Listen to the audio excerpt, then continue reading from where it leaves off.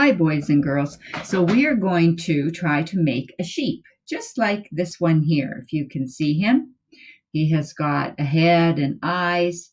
He has, put him up here.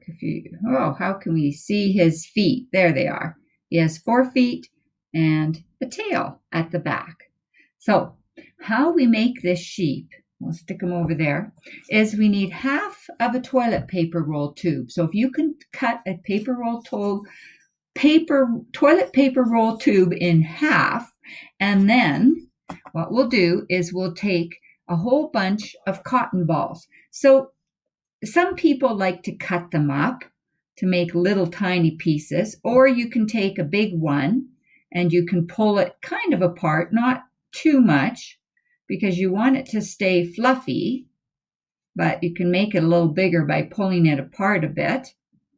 And so what we do is we will take the glue, so you can use a glue stick, and we will put a bunch of glue on our toilet paper roll tube.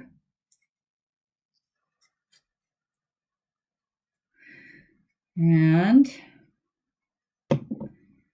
we can put some fluffy stuff on it. So you're going to cover, so the bottom hole is going to be where the feet go, and then you need to put a bunch of fluff on the top. And of course, it sticks to your fingers if you get your fingers in the glue.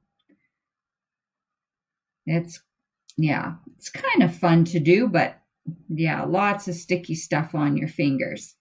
So just know that we can pull it off after.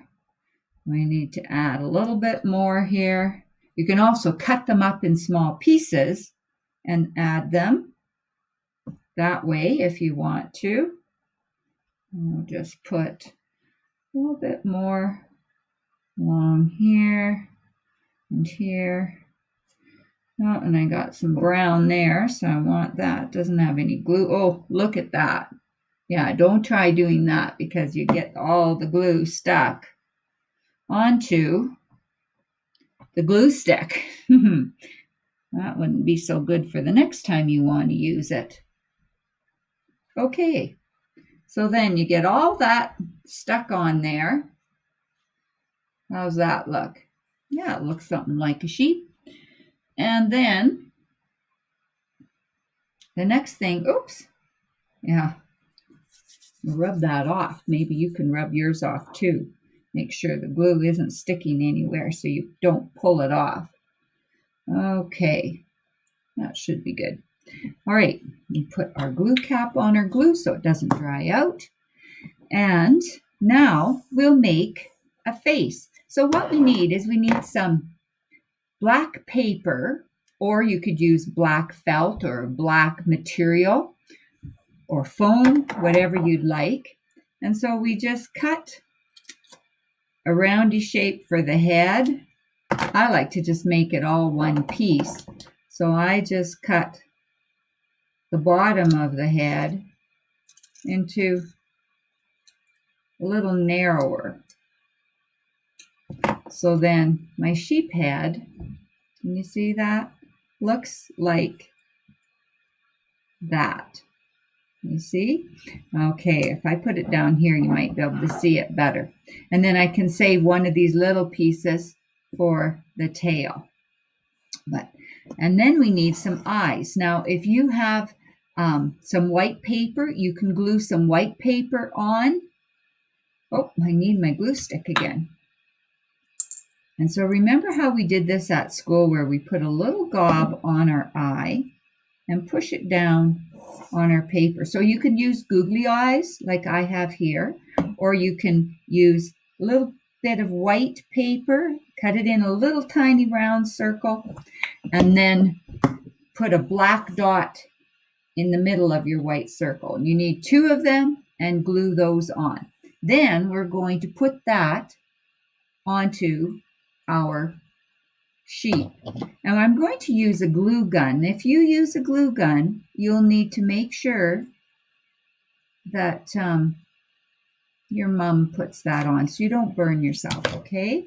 So put a little bit of glue. You can use like stick glue too. That will work. So there's my head on my sheep.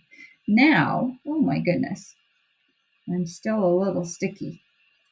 Now I'm going to use or put on some feet. So we need a chenille wire. Can you see that there? I've cut my chenille wire in half. So you need 2 chenille wires and cut them in half. Or you could use the other half of your toilet paper tube and you could cut those into sheep's legs. But this I'm using this way. And so how I make them a little wider, because you see this sheep has wider legs on it.